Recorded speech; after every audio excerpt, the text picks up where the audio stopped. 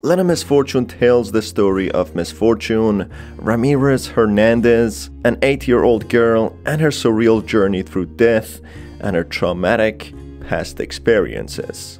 Hi folks, I'm R, your narrator. This video will contain spoilers about the game, including Fran Bow. With that said, let's begin.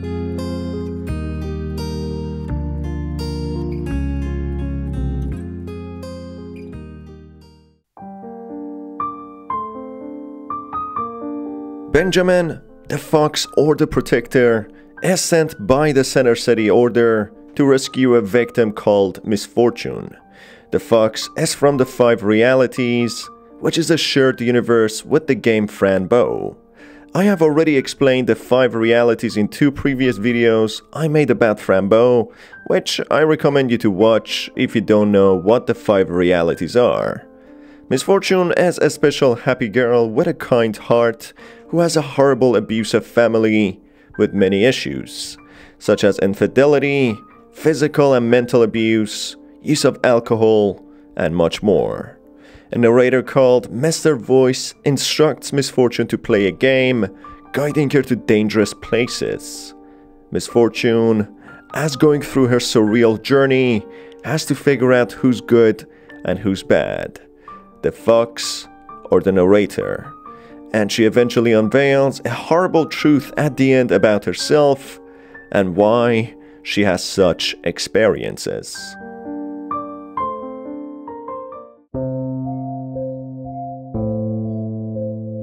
The Fox, also known as Benjamin, one of the protectors of the balance of free, or the 5 realms of essential existence, is ordered by death or the order of the 5 realities in Center City, where the end of vibration is, and when both ends of opposites are the same degree, to investigate a new case with the ID P0101222, Margot. This case entails the victim called Misfortune Ramirez Hernandez and a parasitic entity from a realm outside of the 5 realities, called Margot, trying to lure Misfortune into the beyond, a misunderstood realm without any logical laws of physics.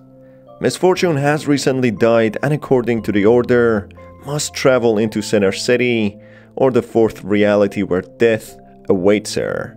But Margot is trying to play games with her and add her to his collection of victims, presumably getting them stuck in a loop, then slowly take them to the beyond.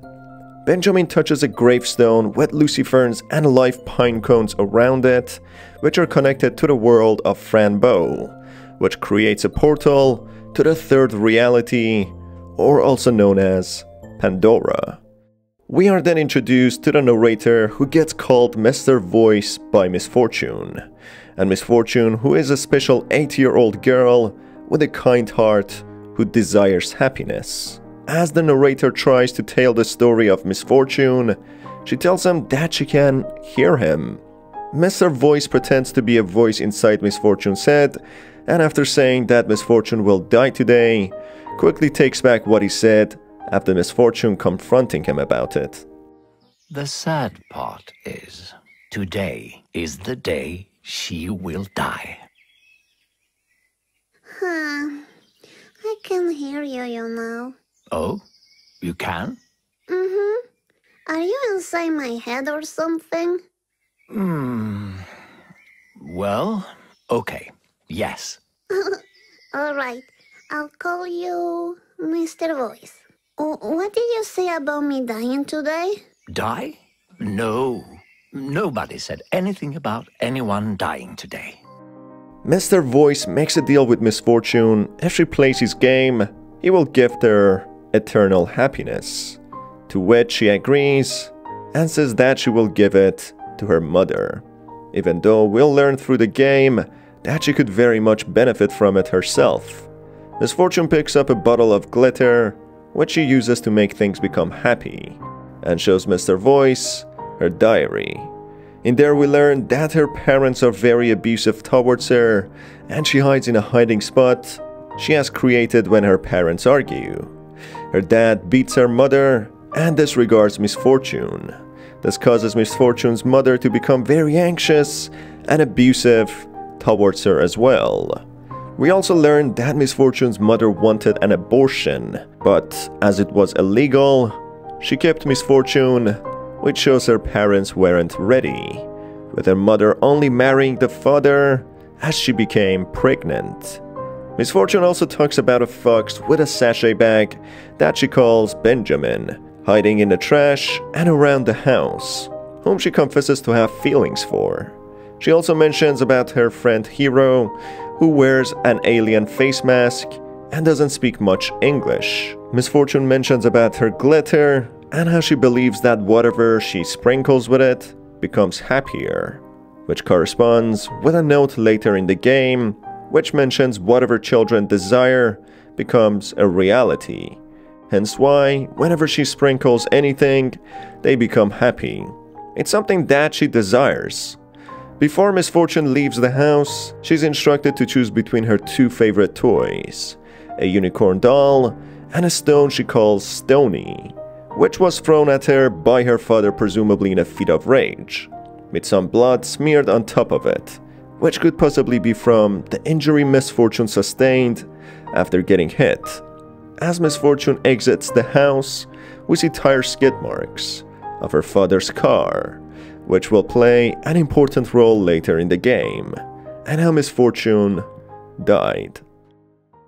As she arrives in the park, she notices a puppy tied to a tree with a sign saying "No dogs allowed," which clearly suggests the owners of the dog abandoned it here. Misfortune has a choice to set it free or just leave it be. If she frees it, it'll follow Misfortune, at least for a short while. The dog unfortunately not much later gets taken by Blackbird suddenly, who doesn't reappear anymore until the very end. Throughout the game, Mr. Voice shows his concern and hatred about the fox, as he knows he's a protector. But Misfortune is adamant that the fox is cute and friendly. Misfortune collects her first straw doll in the forest, which have notes with cryptic information. Mr. Voice asks Misfortune what she collected, but Misfortune denies to have anything. These dolls turn out to be left for Misfortune by the fox, to warn her about the voice and keep her safe and lead her to the fourth reality, which are possibly invisible to Mr. Voice or the parasite called Margot. The fox tries not to make any direct connection to Misfortune, as it's instructed through a letter we'll find at the end from Benjamin's bag. Benjamin is then found drawing a symbolic sign on the ground, which is also in the guidelines given to him. He runs away as soon as he notices Misfortune not to make any direct connection. Misfortune then picks up the paintbrush and finishes off the sign Benjamin was drawing. After completing it, Misfortune has a flash going into the Ultra reality, where she's stalked by Margot, while these signs keep Misfortune's protected temporarily. Mr. Voice instructs Misfortune to go inside a magical cave, which in reality is a steep, dangerous cave, where children have died in before, with police caution strips being found next to it. Therefore, Mr. Voice is lying to Misfortune and is trying to kill her and lure her into the beyond. Inside the cave, Misfortune goes into an adult entertainment bar with hamsters and soon after goes onto the surface through a manhole. This is presumably an illusion by Margot to further please himself playing with Misfortune. On the roads, Misfortune finds people with white masks on, which are presumably worn by people to hide their true feelings and emotions. As previously, Misfortune informs us that her mother told her to smile even if she's upset, indicating that the mother hides her emotions too. She also finds some anecdotal information from the fox to hide, and a drawing of a monstrous looking entity, which we later learn to be of Margot.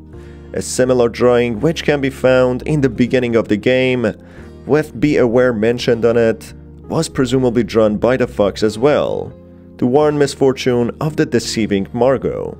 Misfortune also encounters many blackbirds throughout the game, and birds falling down from the sky, dying, which is yet again another sign of Margot being present, with the black birds acting as his eyes and vision.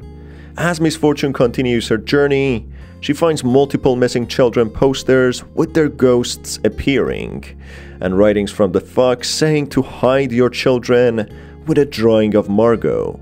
This could potentially mean that Margot has been the culprit of making many children die and vanish. Misfortune then digs a grave where she finds a box with a note inside saying that the eternal happiness was stolen by the fox. A clear lie written by Margot to deceive Misfortune into thinking the fox is bad. On a mystical gravestone which the fox was working on, we get more hints to why Mr. Voice is playing a game with Misfortune. It reads that the game of death feeds the shadows of the beyond. Therefore, Mr. Voice is the parasitic entity from the beyond, who is feeding on Misfortune while playing with her. Soon later, Mr. Voice guides Misfortune to go inside a hole where the fox might be hiding. As she goes down, he presents her with a fox repellent spray. As she encounters the fox, if she tries to spray the fox, she by mistake sprays herself, which makes her get sick and faint. Mr. Voice quickly thinks to himself that he made a mistake choosing her to do this, and how disappointed he is at Misfortune, which might suggest that Margot is tricking Misfortune into killing the fox. Soon later, Misfortune goes past a liquor shop where she informs Mr. Voice about her mother's drinking and smoking problems, and how she hugs strangers next to dumpsters, which is suggestive of selling her body for some quick cash, and how at one time she forgot her in the shop for an entire day. One time mommy took me here and forgot me. I got to play inside all night until a security man found me. He thought I was a raccoon. Well, that sounds like it was a fun night for you. Yeah, except for me crying a lot, but it was fun. Misfortune then gets on a bus to go to a zoo to find the fox's whereabouts as instructed by Mr. Voice, where we learn a little more about Hiro, a ghost of a Japanese boy Misfortune talks to, who keeps saying "Kiri wa doko desu ka?", which translates roughly to "Where are you?". Keep this in mind, as we'll get back to it later. After going into a wolf cage to pick up a note as instructed by Mr. Voice to find Benjamin's address, Mr. Voice acts surprised when he sees the wolf doesn't attack Misfortune, seeming as if he wanted Misfortune to get hurt. After learning about the fox's whereabouts, Misfortune goes to a spooky funfair where she finds another straw doll left behind by the fox in a vending machine which reads, "Reality will transform into what the child desires the most," which can hint out to how Misfortune's occasional interactions with the people in the world were nothing but mere desires, things that she wants to see. Therefore, it brings a question to whether whatever Misfortune experienced in the world actually took place or not. Soon Misfortune comes across a Grim Reaper-looking boatman who takes Misfortune across the water to a surreal-looking world at the end of which is a cabin, which is rented by the fox. In there, Misfortune finds a diary which informs Misfortune about the fox's perspective. "I must make dangerous mission. It's what I trained to do. I'm nervous, but it's okay. I travel from Center City to Pandora. No information on how long the stay is. I rent a cabin until work is done. Boss told me there are many victims in the town. After a long walk, I arrived at a town called Open Fields. I tried finding the parasite. I didn't find it on the first day. Many victims went missing in the parasite game. I can't help. Feel sad. I sent message to boss. Some victims not coming to Center City. I see parasite. It scared me. I make dolls for the victim and pictures. If she sees them, good. Parasite recognized, Margot code P0101222. It likes to play. I have guide for steps though. Margot knows I'm here. Margot plays old trick many times now, but it makes mistake. One victim can hear its voice inside her head. Victim code, Misfortune. It's nice code. Margot can't have her, says boss. She must be rescued. But I follow steps. I saw Margot take shape. It's scary. Boss sent me message. Watch victim house. I sleep outside. Hide in trash. I fail. Find parasite. Big trouble. Misfortune, watch me. I get warm in stomach. Big eyes. I see Margot play old trick again. Victim don't realize all is again. Must have courage and stop parasite this time. I sent many victims to Center City. I got level 2 protector. I am confident. Now I have the Primeve Illumination Cane. I try Primeve Illumination Cane in the woods. It's fun. I am practicing to save Misfortune. Margot is confused by charms of Misfortune. I made a video picking wood and the parasite came. Therefore, it seems as if the fox has been avoiding Misfortune as he's following the steps in the guide. He has also been practicing with the Illumination Cane to get rid of Margot after getting promoted to level 2 protector. Margot seems to be a powerful entity from the beyond who likes to play with his victims before taking them to beyond. But apparently, Misfortune has a special ability and hears his voice. Someone who the bosses or the order of the Center City has to rescue. And interestingly, Margot himself is mesmerized by Misfortune's charms. Maybe that's why he's not finishing her off just yet. And maybe he's trying to use her to get rid of the fox, the protector of the Center City. In a bookshelf in the cabin, we also can read some books' titles which correlate to who Benjamin is. A spirit animal who tries to learn about better communication, reflected on his diary grammatical problems. Benjamin then arrives home when he leads Misfortune to the cellar in order to stay safe from Margot as they can hear him approaching. In the cellar, Misfortune opens a mysterious door which leads to a forest, where Misfortune finds Benjamin's bag with a guidebook lying next to it. Reading the guidebook, we learn much more about the intentions of the fox. UST, for students of the University of Center City Technology. Protect the course. 3-step guide. 3-step guide to exterminate parasitic beings from the beyond. Introduction. As ultra reality forms in hand with concept of time, new realms outside of the constituted free have appeared. After the ultra war, thousands of beings were discovered as byproducts of the war. They created for themselves a new realm. We refer to it as the beyond. The beyond is, in simple terms, a place of extreme absurdity with no logical laws of physics. We can't allow such beings inside the free at the moment, since the foundation of our reality is based on the energetic and ethical values of the ultra reality before the ultra war. The beyond is still a misunderstood realm. We haven't yet found the pieces to connect with it in a logical manner. The few patterns we recognize are the behaviors of some visitors, also known as parasites. They normally enter the third reality, aka Pandora, and seek fresh meat to lure into the beyond. Step 1. The protector must locate the victims and the parasite. Protector's parasite case, P010122, Margot. Evaluate if the victim is in need of assistance.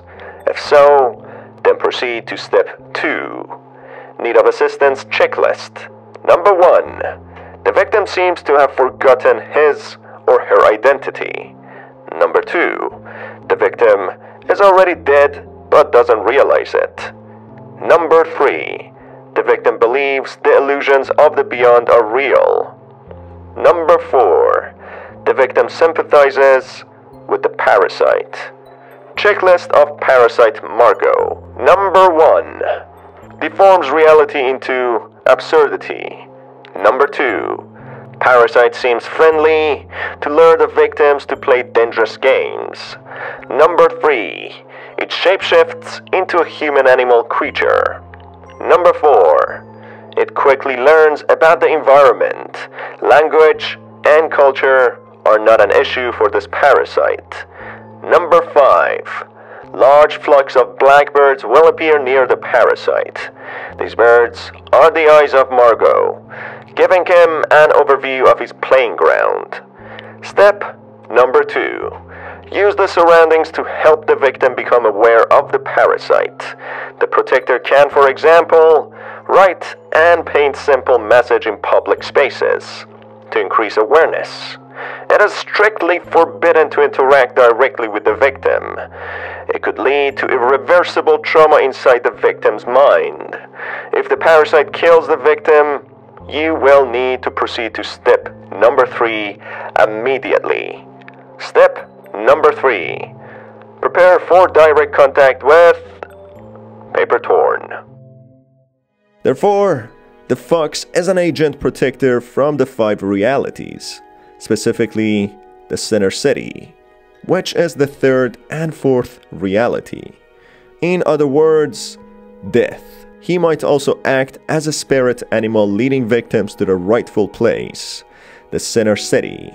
But Margot, a parasite from a realm with no laws of physics, kidnaps the victims and takes them to the beyond, which we don't know much of. But whatever it is, it resembles a limbo-like place where the fate of the victims is not defined and they are used by the entities to be fed on and toyed around with. The Fox avoided contact with Misfortune as much as possible, but as it's too late, he's probably preparing to move into step number 3 and make direct contact with Misfortune. Misfortune gets on a train where she gets a more in-depth interaction with Hero. Hero repeats his Japanese line, which means "Where are you?" with the window next to them frosting to say, "Be aware of the consequences." Children-sized entities then appear with creepy masks and ropes before Hero gets taken by Margot. The entities with the ropes were presumably previous victims of Margot, who are now doomed for eternity to exist off-grid from the 5 realities, being enslaved by the entities in the beyond. Hero, on the other hand, might have been a victim of Margot, who's been desperately communicating with Misfortune to seek help and escape Margot, whom at the end gets captured by him anyway. When Misfortune goes back home, the voice comes back and convinces Misfortune to play his game yet again, in order to see Benjamin. As Misfortune tries to play the game, same events keep on happening from the beginning of the game, which makes Misfortune to break the deal and not play. This angers Margot, who appears and tries to take Misfortune into the beyond when Benjamin suddenly comes through the window. He uses his Primeve illumination cane and destroys Margot, presumably. Misfortune wakes up and finds herself back in the house with everything seeming normal in absence of the voice. When she leaves the house, she finds the ghost of her mother and a police officer talking. She has a flashback when she realizes she was ran over by her drunk father driving when she was playing in the garden, hence why we see the tire skid marks in front of the house in the beginning of the game. Benjamin takes Misfortune through a portal into the Center City, where she finds the dog that was taken by birds or left alone in the park. In there, Misfortune carries on walking the path until she arrives at the door of Death. Death kindly invites Misfortune in saying that they were expecting her. The tree behind her with happiness crystals takes a shining beam of light to Misfortune's mother in the third reality, which in fact gives her eternal happiness, making her take her shattered mask off and smile, maybe for the first time. A happiness that was manifested from within Misfortune's heart. At the end, Misfortune achieved what she wanted from the beginning, giving eternal happiness to her mother, despite her mother being extremely abusive to her. Therefore, Misfortune has been dead all along since the beginning of the game, who wasn't aware that she's dead. With the help of Benjamin, she goes to her rightful place, Center City, a place which has been expecting her. As it seems, she is a special character who will play a major role in the future Kill Monday games, who intends to expand on this universe, including Fran from Frambo. Therefore, in Frambo, the pills called duotine with high levels of ectoplomatine developed by Dr. Oswald and possibly Dr. Leon, in fact open the gate between conscious and subconscious, letting people who take it experience the 5 realities. What Fran, Dr. Leon and the children who took duotine experienced in the ultra reality were in fact real, according to Little Misfortune. There are also reference points to Luciferns, live pine cones, and even Edward, suggesting that what happened in Frambo was actually real, at least the 5 realities and ultra reality. Negative visions Fran had of herself might have been in her head, or maybe illusions of Remor, who was manifested from Fran's fear and guilt. In summary, it's possible Fran had to come to terms with herself mentally before going to Ithursta throughout the game.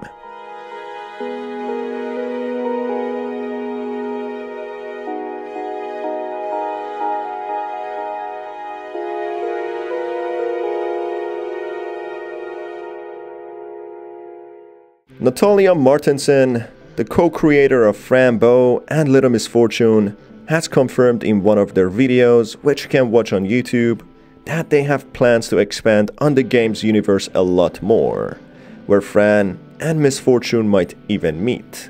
They are currently working on a 3D game with Benjamin as the protagonist, I believe, so they need all the support they can get to expand on this creative universe, which can even lead to Frambo 2. I hope you guys enjoyed this video. If you did, you can stay tuned by hitting the subscribe button and the notification bell for more horror-related content. You can also check out my horror-themed clothing by hitting the card above or the link in the description. It's been your host Star. Till the next video, have a fantastic day.